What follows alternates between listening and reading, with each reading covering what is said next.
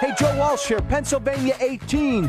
What does it mean? We'll talk about it when Freedom returns at 5.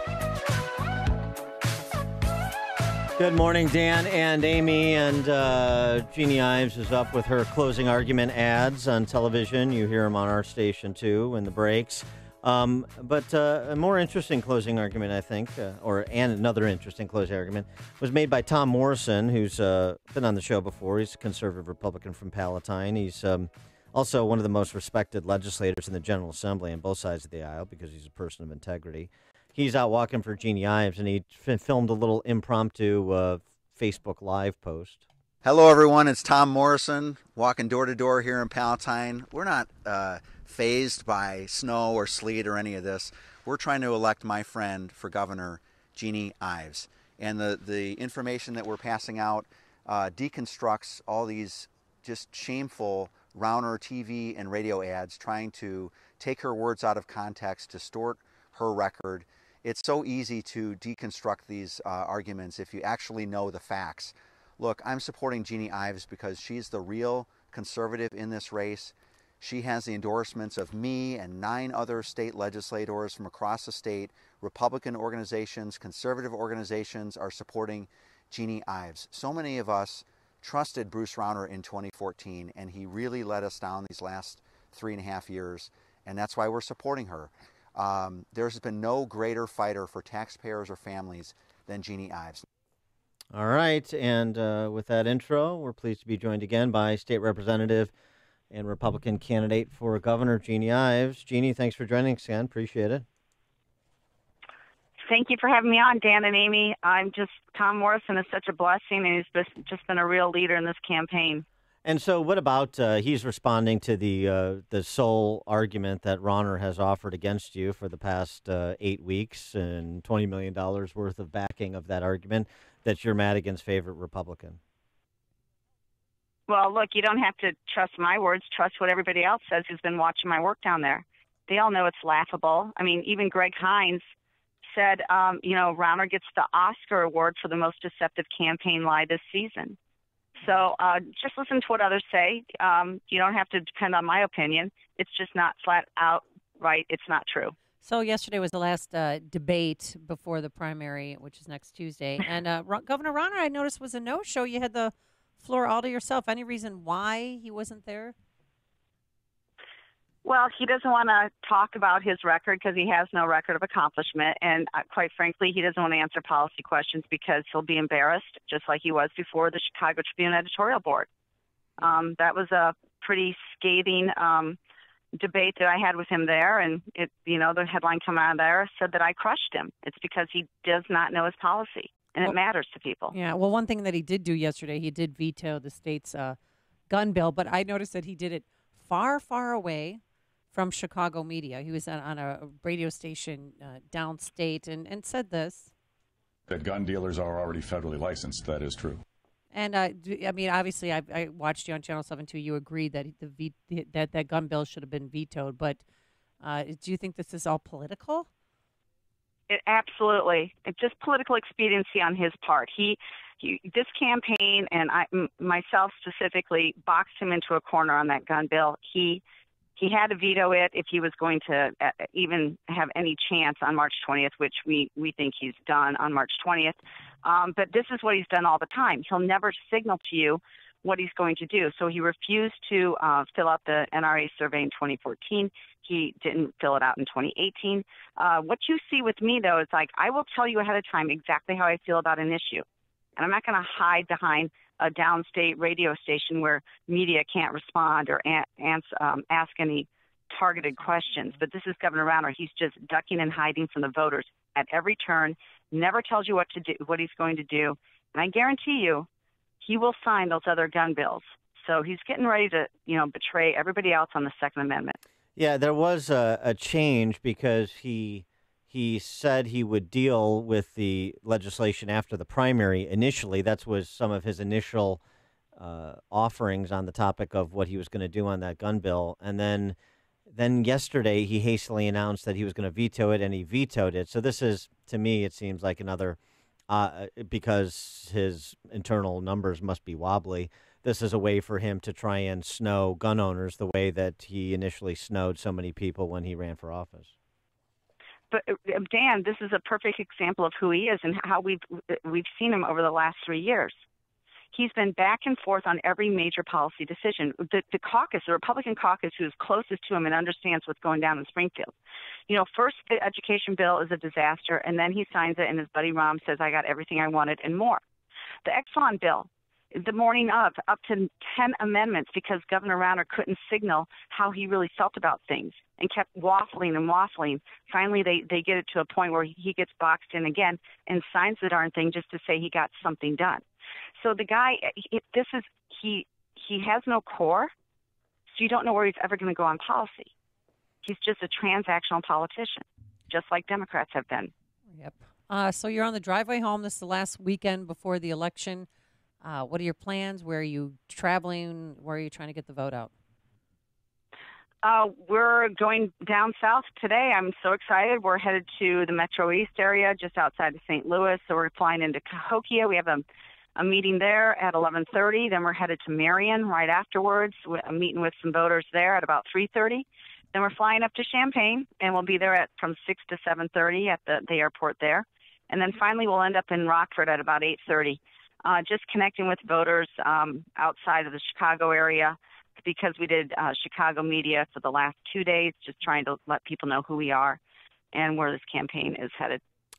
Story out yesterday. There's been a number of stories by the Edgar County watchdogs that we've talked about in this show, but hasn't really been picked up in any significant way. Capital Facts picked it up yesterday. But it's about emails that they have from Diana Rauner, and the latest is perhaps the most damaging. It prompted, actually, the Edgar County watchdogs to file a complaint with the Inspector General, the Office of the Executive Inspector General, against Governor Rauner, essentially accusing him of using state resources for political purposes, which is one of the bases on which a couple of former governors went to prison. And I wonder if you have a comment on what Rauner's response is, kind of any OEIG investigation will comply with, but there's no merit to this. Based on what the Edgar County watchdogs have reported about these emails where you got political people directing state people, it would appear, what comment do you have in terms of what the governor should do or not do?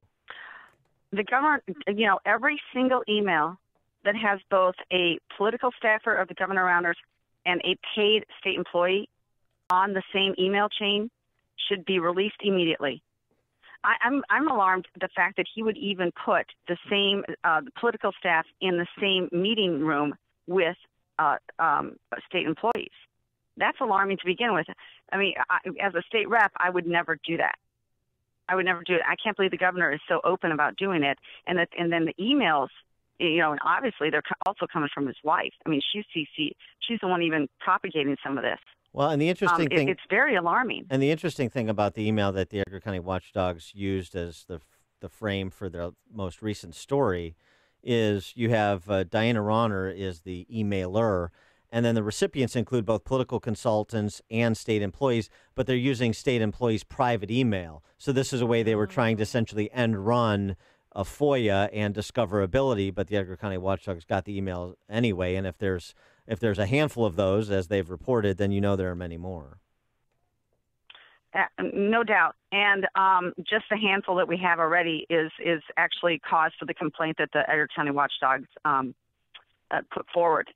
And, even after Marashka wrote his memo saying, look, you are really crossing the line here, potentially violating ethics laws in the state of Illinois, even after that, you find out that when you look at the timeline that's reported in the complaint, that sure enough, Rauner is officially signing the K-12 school funding bill, which was definitely something that Diana and political consultants weighed in on to help save the governor on that bill. And then he signs the abortion bill.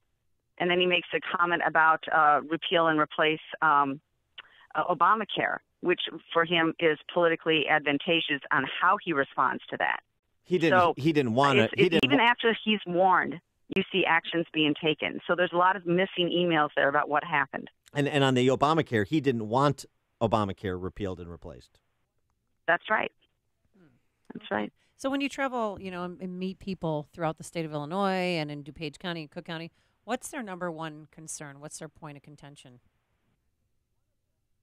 Well, for Republicans, it's largely the sanctuary state bill, taxpayer funding of abortion, and just people just don't trust Rauner anymore. He's not somebody that he said he was going to be, and just wholesale disregard for what he's been doing to the state. So it's a trust issue for Republican voters on March 20th. You mentioned the education funding bill and how Diana Rauner intervened to help prop him up. But that was a bill you voted against. Why is that? Explain to people your perspective on that ed funding bill that he counts as a success. Well, there's a couple things. One, Chicago got a massive bailout, and they have $17 billion in debt. And what's going to happen over time, really, is you're going to find suburban schools, downstate schools are going to see their school money actually siphoned off through the state funding formula, and it's going to go to Chicago to bail out their massive debt. The other thing is that they never correct the assessment problem. Chicago is hiding enormous amounts of property wealth from the education funding bill. And we told Rauner 3 years ago, you have to fix this assessment system. It's foundational to a fair education funding formula. And if you don't fix it, you fix nothing with education.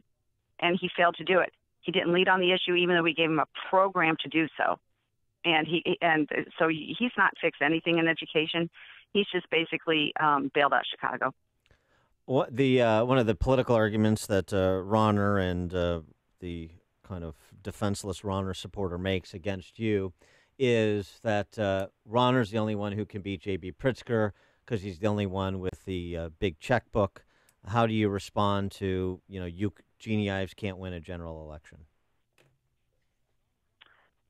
Well, first of all, we're going to win March 20th, and Rauner had a big checkbook, and we're going to spend a fraction of what he has in his war chest. So I think that people are ready for the truth, and when it comes to J.B. Pritzker, what he's selling, what the Democrats all want, which is higher taxes, more spending, and they're going to continue the corrupt nature of Illinois government as it's been for decades. We can message that past their money and past their money spend. And people are going to just look past the fact that, here's the deal. With me, where I stand on every issue. With J.B. Pritzker, you have no idea. All you know is that, he likes to pull the toilets out of his second mansion to get a property tax break. And, he's buddies with Blagojevich.